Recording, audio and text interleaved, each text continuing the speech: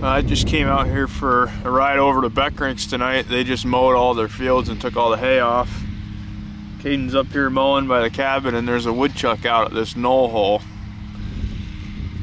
That's what we call it, at least. There's a knoll and there's a hole and there's a woodchuck.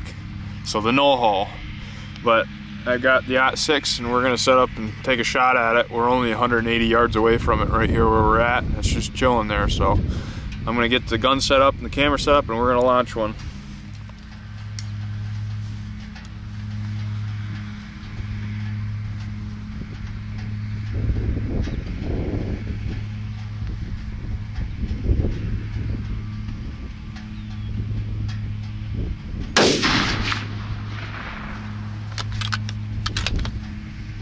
Well, I just let one rip.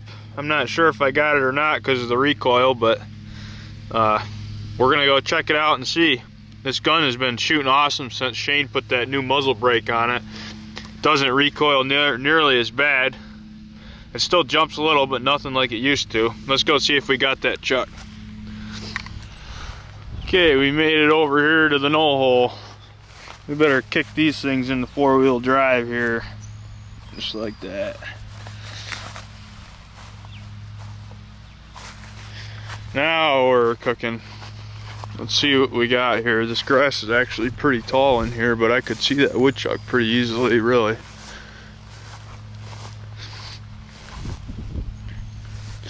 He was right in here somewhere.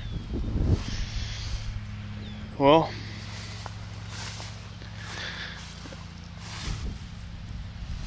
this is where he was, and it looks like I missed. See where the round hit? Right there. I'd assume he was sitting right here, so I shot what appears to be right to the right of him. So that sucks. The knoll chuck lives to see another day, and I owe 10 push-ups. Might as well get them knocked out right now.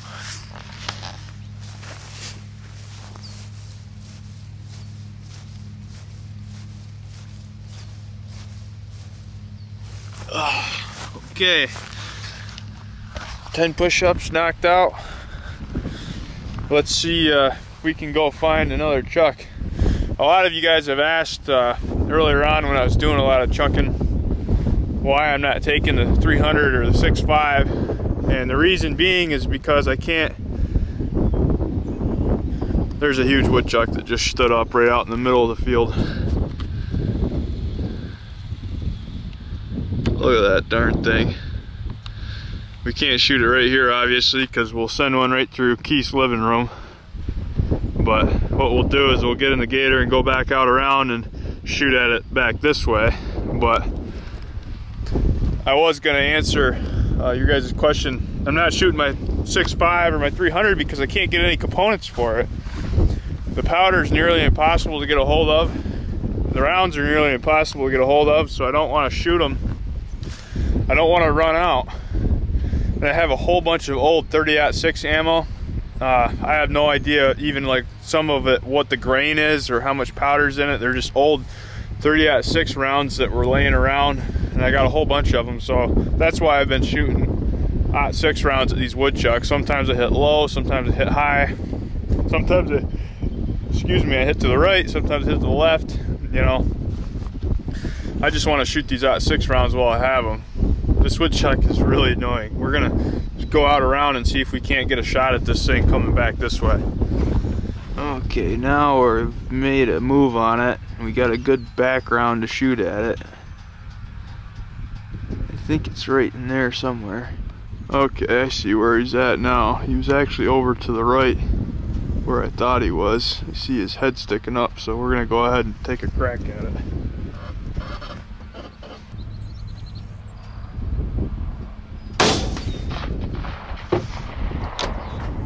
Well, hopefully I got that one. I don't want to owe you 10 more push-ups. That shot was only like 130, 140 yards. So let's go check it out.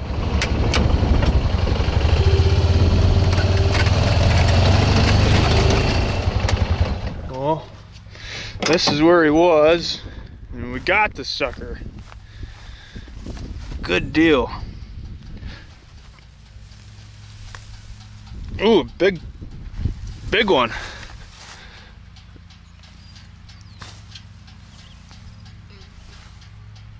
Big female. Good. I was a little disappointed after missing that other one. It actually looks like there might be a bunch of babies here. You can see her nipples have been getting sucked on. So that might mean we have a pretty target rich area right here with baby woodchucks, possibly. Good deal. I'll have to send a picture over to Brian, show him that I still can kill a woodchuck. It's been a while. Show you the ammunition we're working with here. These are just a bunch of ancient 30-06 rounds that I think were bought at an auction.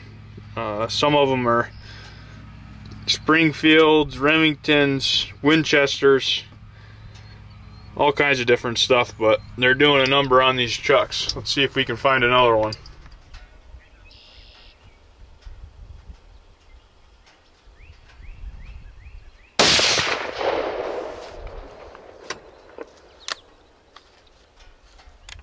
Well, I think we got number 2 on the night. I don't know how well you could see it. I could just see the tip of its head off the corner of the field right there. Let's go see if we got him. It sounded good.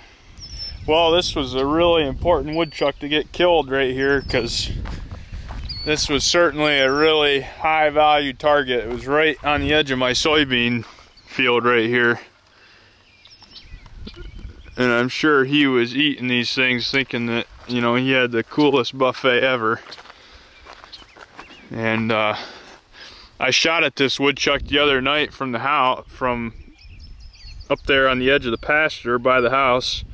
And I shot just to the right of it and missed it.